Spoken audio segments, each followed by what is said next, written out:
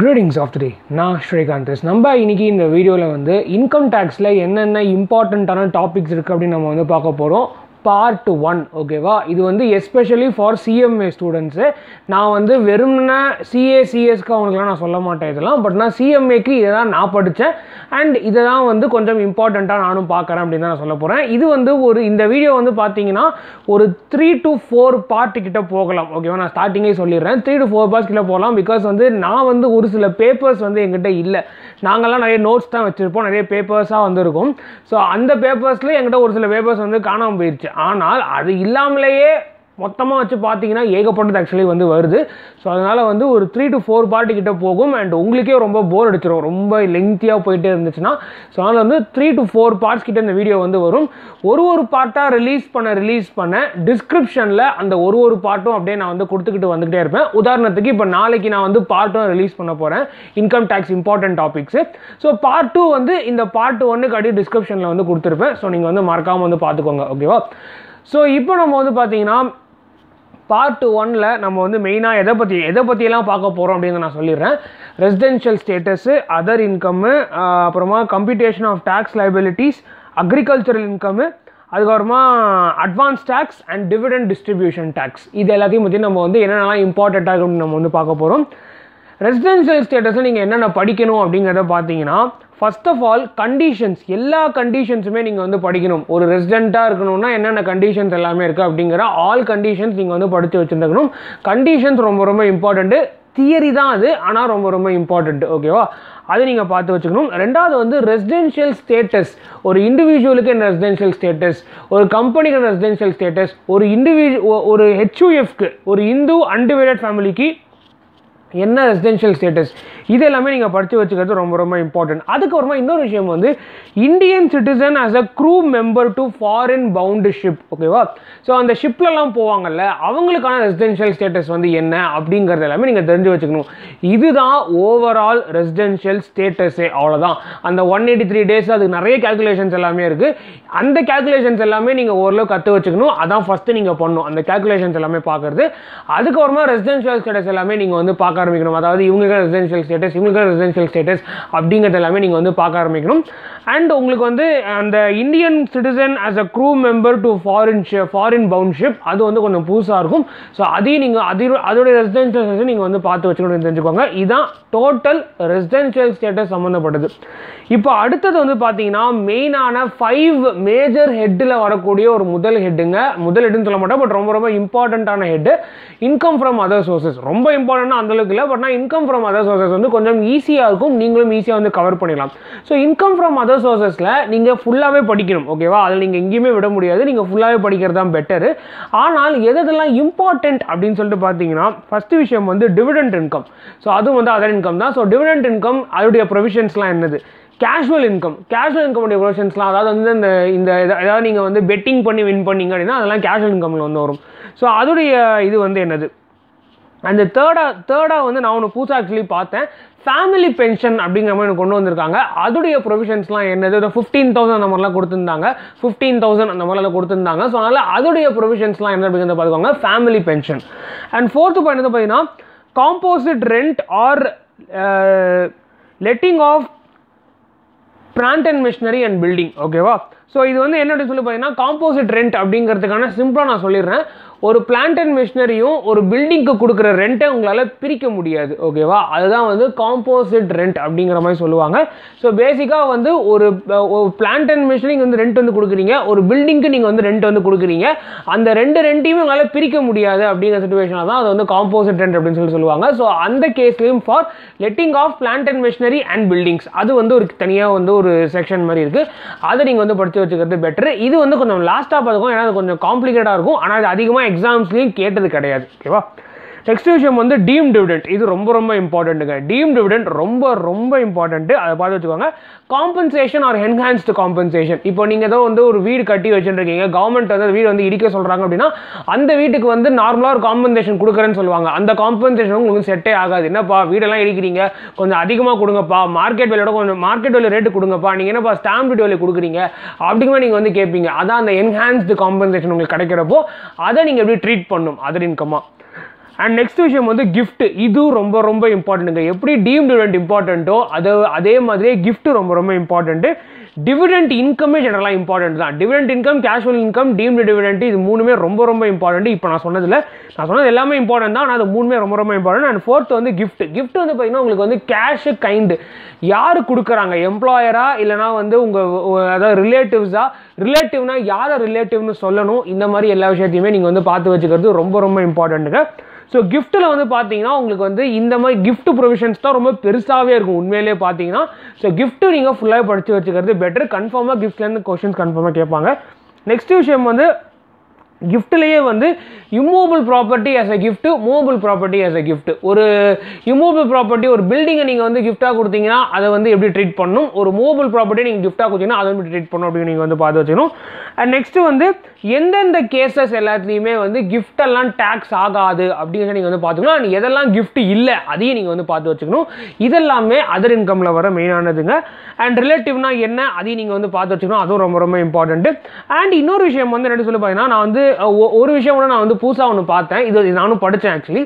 என்ன அப்படின்னு சொல்லிட்டு பார்த்தீங்கன்னா, ஒரு ஷேர் இருக்குல்ல, ஒரு ஷேர் வந்து அதோடைய issue price and fair market value அப்படிங்கிற மாதிரி ரெண்டு இருக்குங்க. ஓகேவா, அந்த ஷேருக்கு வந்து மார்க்கெட் வேல்யூன்னு சொல்லிட்டு ஒன்று இருக்கும், இஷ்யூ ப்ரைஸ் அதை இஷ்யூ பண்ணுறதுக்கு அப்படின்னு சொல்லிட்டு ஒரு ப்ரைஸ் வந்து இருக்கும். ஓகேவா, ஸோ இந்த ஃபேர் மார்க்கெட் வேல்யூவை தாண்டி ஆக்சுவலி வந்து இந்த இதை வந்து வச்சாங்க. அதாவது ஃபேர் மார்க்கெட் வேல்யூவை தாண்டி ஒரு ப்ரீமியம் வந்து செட் பண்ணுறாங்க அப்படின்னா அந்த டிஃப்ரென்சஸை வந்து அதர் இன்கம்மாக வந்து ட்ரீட் பண்ணுவாங்க. ஓகேவா, இது வந்து எந்த செக்ஷனில் வந்து கொடுத்துருக்காங்க அப்படின்னு சொல்லிட்டு பார்த்தீங்கன்னா செக்ஷன் 2 சப்செக்ஷன் 24 ஆஃப் அதர் இன்கமில் போய் பார்த்தீங்கன்னா உங்களுக்கு வந்து இது வந்து இருக்கும்.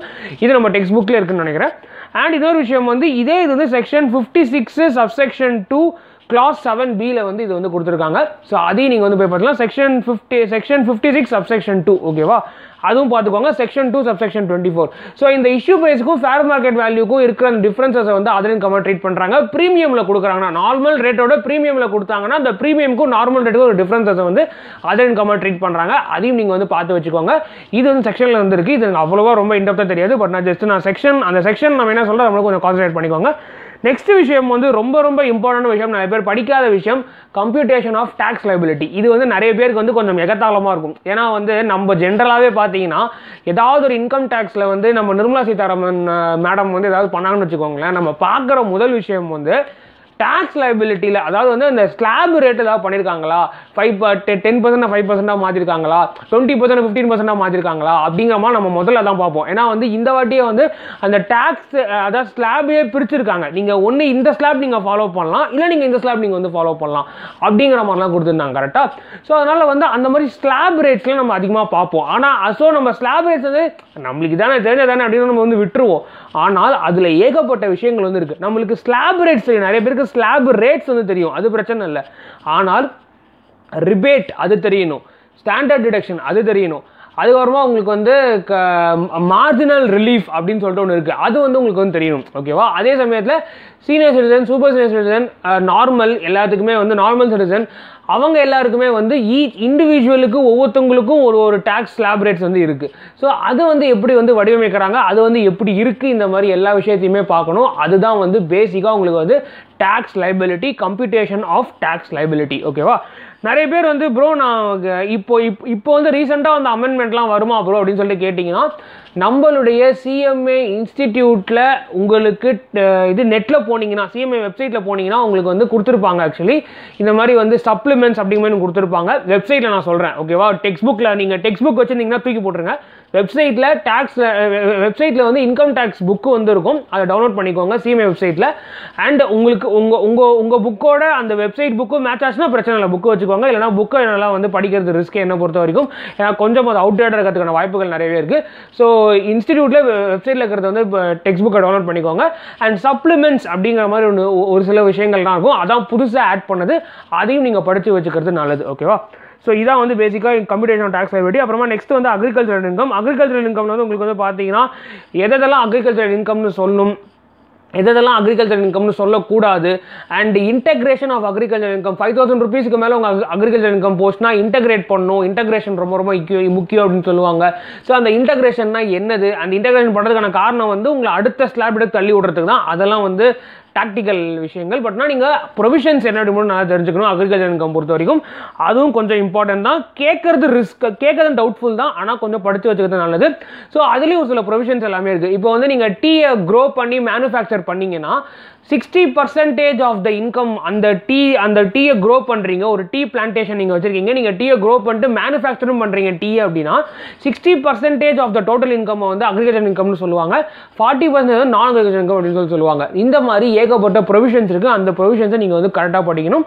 ஸோ அக்ரிகல்ச்சர் இன்கமும் ரொம்பலாம் பெருசாலாம் இருக்காங்க. இப்போ நான் சொன்ன இந்த tax liability, computation of tax liability and agriculture income இது ரெண்டுமே வந்து ரொம்ப பெருசாலாம் இருக்காது, கொஞ்சம் குட்டியாக தான் இருக்கும், ஈஸியாக முடிச்சிடலாம். ஓகேவா?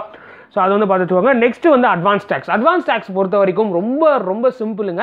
ஃபர்ஸ்ட் ஆஃப் ஆல் ஒரு சில ப்ரொவிஷன்ஸ் எடுத்து வச்சுக்கோங்க. அட்வான்ஸ் டேக்ஸ்னா எப்போ அட்வான்ஸ் டேக்ஸ் ஒருத்தங்க பே பண்ணணும் அப்படிங்கிறது தெரிஞ்சு வச்சுக்கோங்க. அட்வான்ஸ் டேக்ஸ் வந்து பார்த்தீங்கன்னா உங்களுக்கு வந்து ஒரு முக்கியமான டாபிக்ங்க. நிறைய பேர் சில பேர் மிஸ் பண்ணக்கூடிய டாபிக்ஸ். அட்வான்ஸ் டேக்ஸ் பொறுத்த வரைக்கும் அட்வான்ஸ் டேக்ஸ் ப்ரொவிஷன்ஸ் நீங்கள் பார்த்துக்கணும். யாருக்கெல்லாம் அட்வான்ஸ் டேக்ஸ் அப்ளிகபிள் அப்படிங்கிற மாதிரி பார்த்துக்கணும். நான் வந்து படித்தப்போ டேக்ஸ் லைபிலிட்டி 10,000 rupeesக்கு மேலே போனால் அட்வான்ஸ் டேக்ஸ் வந்து அப்ளிகபிளாக இருந்துச்சு. அண்ட் 44 ADயில் இருக்கிறவங்க அட்வான்ஸ் டேக்ஸ் 44 AD பிசினஸ் இன்கம்ல வந்து வரும், நான் அப்புறமா சொல்கிறேன். ஸோ அதில் இருக்கிறவங்களுக்கு அட்வான்ஸ் டேக்ஸ் வந்து அப்ளிகபிளா இல்லையா. அண்ட் அதை தவிர்த்து வந்து உங்களுக்கு இன்னொரு விஷயம் என்னன்னா, அட்வான்ஸ் டேக்ஸில் வந்து உங்களுக்கு ரேட் வந்து இருக்கும். 15%, 30%, 30%, 100, 25% அப்படின்னு சொல்லிட்டு ரேட் வந்து இருக்கும். இந்த 4 ரேட்டுமே எந்தெந்த டியூ டேட்குள்ளே வந்து கட்டி ஆகணும் அப்படிங்கிறத நீங்கள் வந்து பார்க்கணும். ஸோ அந்த டியூ டேட்ஸ்லாம் என்னது, ஸோ வந்து உங்களுக்கு வந்து டியூ டேட்ஸ்லாம் என்னென்ன டியூ டேட் எல்லாமே இருக்குது அட்வான்ஸ் டேக்ஸ் பொறுத்த வரைக்கும். இந்த 4 ரேட்டையுமே நான் எந்த டியூ டேட்டோட நான் வந்து கட்டி ஆகணும், இந்த மாதிரி எல்லாத்தையும் நீங்கள் வந்து பார்த்தாகணும். அண்ட் அட்வான்ஸ் டேக்ஸுக்குன்னே இருக்கக்கூடிய 3 முக்கியமான செக்ஷன்ஸ் 234 ABNC. ஸோ அந்த 3 செக்ஷன்ஸ் என்ன சொல்ல வருது, அதுக்கு இன்ட்ரெஸ்ட் ரேட் பர்சன்டேஜ்லாம் என்னது, இந்த மாதிரி அதெல்லாம் அந்த இன்ட்ரெஸ்ட் செக்ஷன்ஸ்லாம் உங்களுக்கு வரக்கூடாதுன்னா, அந்த பெனல்ட்டிஸ்லாம் உங்களுக்கு வரக்கூடாதுன்னா நீங்கள் ஆஸ் அன் அசஸியாக நீங்கள் என்ன பண்ணணும், இந்த மாதிரி எல்லாச்சும் நீங்கள் வந்து இது படித்தது ரொம்ப ரொம்ப நல்லதுங்க. நெக்ஸ்ட் விஷயம் வந்து டிவிடெண்ட் டிஸ்ட்ரிபியூஷன் டேக்ஸ். இது வந்து இருக்கான்னு தெரியல CMAக்கு, பட் நாங்கள் படித்தோம். ஸோ நான் ஜஸ்ட் உங்கள்கிட்ட சொல்லிடுறேன். டிவிடெண்ட் டிஸ்ட்ரிபியூஷன் டேக்ஸ் ரொம்ப ரொம்ப சிம்பிளுங்க. ஓகேவா? ஸோ டிவிடெண்ட் டிஸ்ட்ரிபியூஷன் டேக்ஸ் வந்து பார்த்தீங்கன்னா இப்போ வந்து மாற்றிருக்காங்க. ஆக்சுவலி இப்போ வந்து யார் டிவிடெண்ட் ரிசீவ் பண்ணுறாங்களோ அவங்க தான் டேக்ஸ் பே பண்ணணும் அப்படிங்கிற மாதிரிலாம் வச்சிருக்காங்க. பட் நான் முன்னாடி வந்து பார்த்தீங்கன்னா டிவிடெண்ட் எந்த கம்பெனி கொடுக்குறதோ அவங்க தான் டிவிடெண்ட் டிஸ்ட்ரிபியூஷன் டேக்ஸ் அப்படிங்கிற கான்செப்ட் வந்து இது பண்ணுவாங்க. இது வந்து இப்போ இருக்காதுன்னு நான் நம்புகிறேன். ஏன்னா வந்து இந்த கான்செப்டே கொஞ்சமாக அப்படியே லைக் அழிஞ்சிக்கிட்டே வருது. ஏன்னா வந்து இப்போ இவங்க அதாவது வந்து யார் வந்து டிவிடெண்ட் ரிசீவ் பண்ணுறாங்களோ அவங்க தான் டேக்ஸ் கட்டுற மாதிரி இப்போ நிலமை இருக்குது. ஸோ அதனால் வந்து இந்த கான்செப்ட் உங்களுக்கு இருக்கா அப்படின்னு சொல்லிட்டு எனக்கு தெரியல. ஆனால் இதுலேயும் வந்து டேக்ஸ் ரேட்டு, ப்ரொவிஷன்ஸு, அப்புறமா வந்து ஸ்பெசிஃபைட் ஃபாரின் கம்பெனி இதோடைய கேல்குலேஷனு 20.3576 நினைக்கிறேன், 76 67 தெரியல, 20.3576 இதான் வந்து dividend distribution tax rate. So இந்த மாதிரிலாம் ஆக்சுவலாக வந்து இருந்துச்சு. ஸோ டிவிடெண்ட் டிஸ்ட்ரிபியூஷன் டேக்ஸ் வந்து பார்த்தீங்கன்னா உங்களுக்கு வந்து முன்னாடி கம்பெனிஸ் கட்டியிருந்தாங்க. இப்போ வந்து tax at the hands of the receiver, யார் ரிசீவ் பண்ணுறாங்களோ அவங்க தான் டேக்ஸ் பே பண்ணணும் அப்படிங்கிற மாதிரி வந்துச்சு. ஏன்னா வந்து டிவிடெண்ட் அப்படிங்கிறது பேசிக்காக வந்து லைக் நிறைய ஸ்டாக் மார்க்கெட்டில் நாலேஜ் இருக்கவங்க தான் இன்வெஸ்ட் பண்ணுவாங்க, மற்றவங்களாம் இன்வெஸ்ட்லாம் பண்ண மாட்டாங்க. ஸோ அந்த மாதிரி டேக்ஸ் இது பண்ணுறாங்க. ஸோ அதனால் பேசிக்காக வந்து இந்த டாபிக் உங்களுக்கு இருக்குமா அப்படின்னு சொல்லிட்டு எனக்கு தெரியல, டிவிடெண்ட் டிஸ்ட்ரிபியூஷன் டேக்ஸ். ஏன்னா இப்போ அந்த டாபிக் ப்ரிவைலிங்காக இல்லை. ஓகேவா? ஸோ அதனால் வந்து இதான் பேசிக்காக நான் வந்து சொல்ல வந்த வேண்டிய விஷயம் இந்த வீடியோவில். ஸோ இது வந்து ஜஸ்ட் பார்ட் 1 தான். உங்களுக்கு வந்து நிச்சயமாக வந்து பார்ட் 2, பார்ட் 3, பார்ட் 4 கூட வரலாம். ஸோ என்கிட்ட இருக்கிற ஒரு சில மெட்டீரியல்ஸை நான் வந்து வச்சுருக்கேன். அதை வச்சு தான் உங்களுக்கு வந்து வீடியோ நான் வந்து மேக் பண்ணிட்டுருக்கேன். ஸோ அதை நான் திருப்பி கொடுக்கணும் ஆக்சுவலி. ஸோ என்னுடைய லைக் என்கிட்ட யார் கொடுத்தாலும் திருப்பி நான் கிட்ட கொடுத்தாகணும். So that's it for this video. Have a fantastic day. Love you all. Thank you. Take care and peace out.